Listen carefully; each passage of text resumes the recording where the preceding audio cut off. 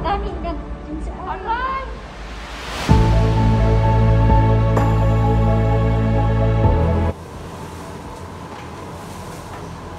Okay, so the vlogger. Oh my gosh. First time natin yan.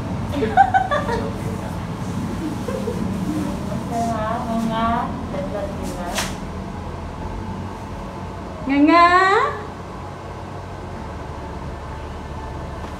Naubay ko ng toothbrush. Saan ko makapamong kumungay? Sige, magpapamiyog mo lang sa. Lagi?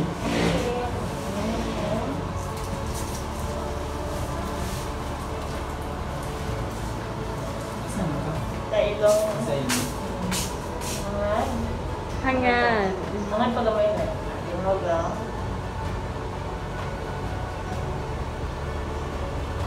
Okay. Hindi na maglaw. Okay.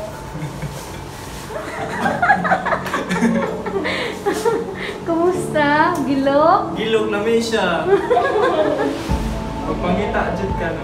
Kita every week mag-ingani lang. Baka bawas sa sad ko ni mo ba na yun? Ako mo swab ni mo. Dili, ikagimutusok niya. Pagtutukan niya. Thank you, bye. Hi. Currently my day 2 of home quarantine after I had my swab last Saturday night around 11 p.m. Today, Sunday night. I'm kind of bored.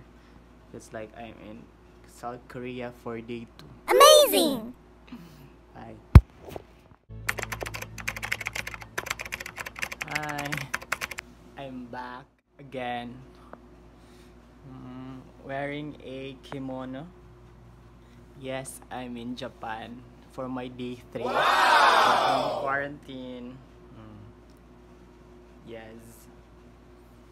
Yeah, kimono sa taron. Kimono po tayo ngayon. Day 3 of my home quarantine.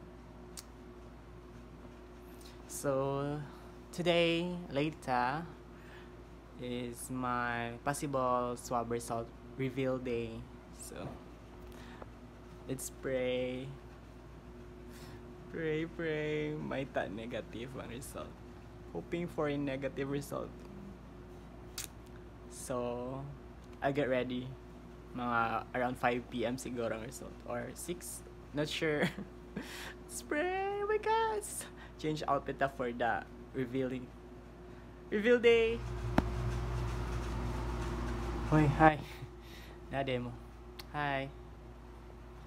I'll tell you about what happened to me. I got vaccinated last March 9, 2021. Sinovac ang brand. So, nag-research sad mi gamay kung unsa mga side effect or adverse effect. So, ako first vaccine man sad siya. So, i-go pod ko. I-grab ko sa opportunity. Then, after my vaccination, wala ra ko'y na-feel. Kuan ra, sakit ra sa site, pain, dire. Mora to. Pagka next day, March 10, 2021, ito ko akong na-feel kay kuan siya kanang init sa paminaw, like flash skin. Mostly nag-start siya sa akong foot part, akong tiil, init kay siya. Then pag Wednesday, Thursday, same ra gyapon ako na feel, pero kuan na siya mild, so madadara siya. Same ra gyapon, flash skin na gyapon. Pagka Friday, 10, 11, 12, March 12 dito, nagyapon ng flash skin, feverish ka nang feel nimo kailan tanon ka pero normal temperature siya. Then to flush skin naragyapon siya. Then niad ang body malay kapoy sa lawas murag di ka kabangon pag mata bitaw jud nako murag jud kog gulay nga di ko kabangon lang ang unsa man wala ko na feel kapoy kay lawas. Then nadugang siya og headache mao to siya. Then pag Saturday ni duty na ko ato pero ato nga time pag Friday naana ko yung mild nga LBM diarrhea or water stool jud siya. Then pag Saturday ato ni grabe akong water stool LBM then body malay. So ato di na jud makaya nagpa-check na jud ko sa among hospital. Ato i-check ko, gi-advise for rest, then nagpa-stool exam, negative ang result, then nagpa-swab sad ko. Then nagpa-swab ko, then advise sila for admission daw ko kay sige daw akong libang, murag daw ko dehydrated na kay ko. So ako niana ko sa self kaya pa man, so ako nagpa-admit. Pisao na lang feel healthy makover joke. Moto ako nagpa-admit, so niuli ko sa balay mo to. Then nag-observe ko sa akong self. Same ra gyapon baga next day na pagyapon akong LBM diarrhea. Siguro akong mind nga effect ra guro ni sa vaccine sa Sinovac base ba.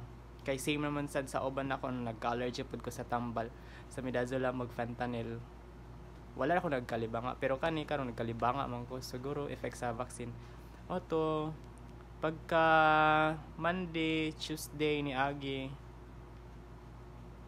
napagyapon ko LBM pero karon nga day kuan ako soft stool na wow char. Arang-arang na akong paminaw. Mato akong Sinovac journey. Siguro na jud times nga di na makaya. So char. Salig lang. Thank you, Lord. Thank you. Bye-bye.